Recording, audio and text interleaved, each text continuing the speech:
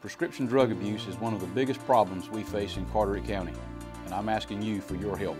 The Sheriff's Office and Project Lazarus encourage residents to monitor and keep track of their medications, educate family and friends on the dangers of prescription drug abuse, properly dispose of all unused medications, and safely secure your medications in a location that only you or a trusted family member knows about.